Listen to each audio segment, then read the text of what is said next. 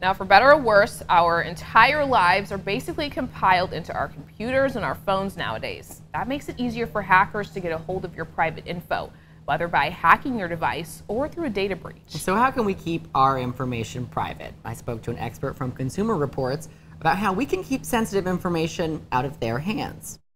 Hey, Bree, thanks so much for joining us today on The Day Ahead. We're going to talk all things data privacy today, and is that a thing of the past? Can we still reclaim our own private information?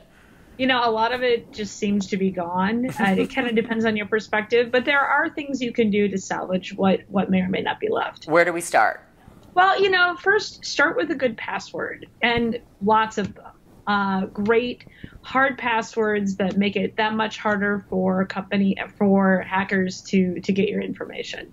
I always say, like, I love my passwords because they're funny. They're funny to me, and I wish I could share them with people more. But I guess it's a good thing we don't. Any other simple things we could do just to protect our information?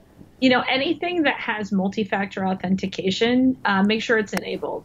Multi-factor basically requires, an application to send you ask for a second form of identification, especially if you're logging in from a new device, like a thumbprint or a code texted to your phone. And that, it just makes it that much harder for hackers to get you and, makes them pick somebody else. Is that what a 2FA is? Yes. Okay. Just making sure I got that clear. So if you see that, do it. How important are software updates when it comes to privacy? Because I am of the mind of where, like, I will try and push that back for as long as I can because something new on my iPhone just doesn't seem to resonate always with me. Right, and a lot of people were super paranoid about those iPhone updates. I mean, we always hear those horror stories about phones bricking. But when it comes to security, you really need to make sure that those updates are installed. And yeah, it takes time, but you know what? You can set it to do it overnight, and that way it won't interrupt your day. What about social media? How much does this come into play? And are there things we could probably do on that to help us secure and keep our own private information secure? Social media is one of those areas where consumers actually have a lot of control over what they do. I mean, if you don't share it, no one's going to find out. Okay. And where people really shoot themselves in the foot is they put everything on Facebook and Twitter and Instagram, stuff that people don't need to know.